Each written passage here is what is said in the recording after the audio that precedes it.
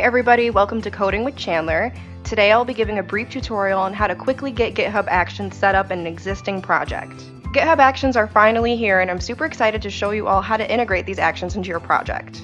I recently set up GitHub Actions for a project at work and was shocked at how quick and easy it was to set up, and I thought that I'd share it with you guys. So, if you have a process that you would like to automate every push or pull request to your project, then GitHub Actions might be an important tool to consider. What I love about GitHub Actions is that it removes the need for a third-party app like CircleCI or Jenkins to automate the building and testing of your app. Instead, you can go straight to the source and configure this process in your GitHub repository.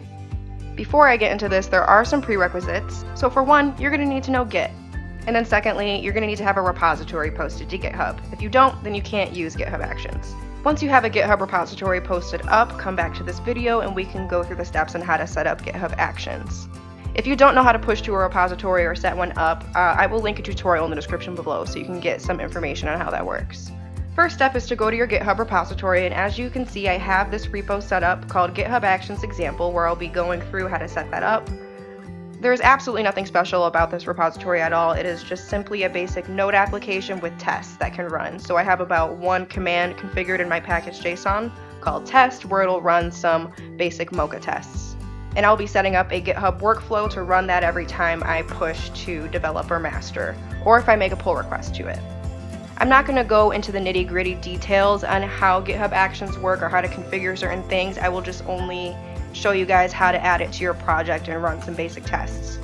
So the first thing we're going to see is this name field here, and this is where we configure the name of the whole workflow. For now, we can just call it GitHub Actions Example.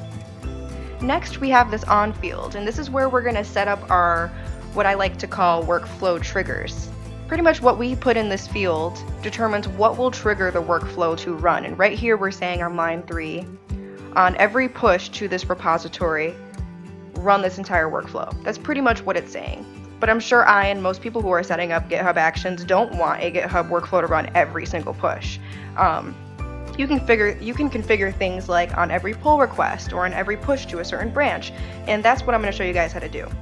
So instead of running this workflow on every push, we would want it on every pull request and every push. And I should have mentioned this varies by project. Some people wouldn't want that. It just depends on what you're looking for. But I'm setting this up to run this workflow every pull request and push to the branches, master, or develop.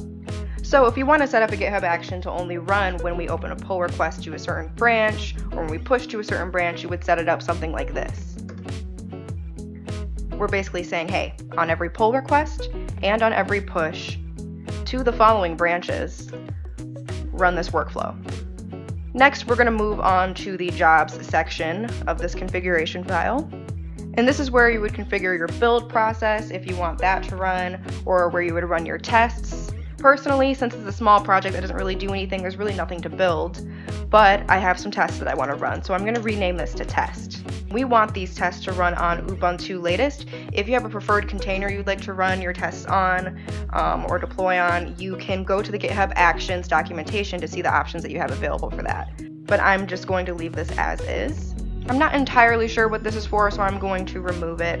If you see anything that you don't need that is required for your test to run or your deployment to run, I'd recommend removing it because the default GitHub file that they give you may not include all the things that you need. One thing you're going to want to make sure you do is give each job a name. So we have this name field that comes with each job, and we can give it any name we would like. I'm personally just going to call this running unit tests. And as each job runs, it will display the name so that we can see what process is running. Next are these steps, and pretty much what's happening here is, I don't freaking know, but I know that this is needed for GitHub Actions to work. So that's something that you're going to want to keep in your file. Anything following that is the things that you would want to configure on your own. So on this example, we see name, npm install, build, and test. So this is where it's running the install, build, and test process, and this is those commands that are running. If you want, you can separate each of these processes so it's a lot more clear. For example, I can remove all this and just say name, npm install, and then I can have it run only npm install. I'm personally going to name this something that makes a lot more sense and that's more readable to people. I will just call this install. Next step I want to run is testing. So I will make another task called test, and we will run npm test. Now we have this env field, and this is where you would configure environment variables that are needed for your process to run. However, I personally don't have any environment variables. Like I mentioned, this is a basic node project that just runs some basic mocha tests, so we don't need this field here. So let's go over everything we did. At the top we set the name, then we're saying, hey, on every pull request or push to the branch's master or develop, we want to run this workflow. So let's go over this file one more time before we wrap this up. At the top of the file we configured the name of our workflow, and then we determined what triggers our workflows in this on field here. And we're saying on every pull request or push to the branch's master and develop, run the rest of the workflow. Within the workflow we've configured a job called test, and these are the necessary commands to run the tests. We have what is necessary for GitHub to even run the workflows, and then we also have npm install running, which is needed for the test to run, and then we have npm test running, which will actually run those tests. When you're done setting up your workflow file, you're going to want to commit this file. Before I commit this, I'm going to quickly change the name of my config file. I'm going to call it github actions.yaml.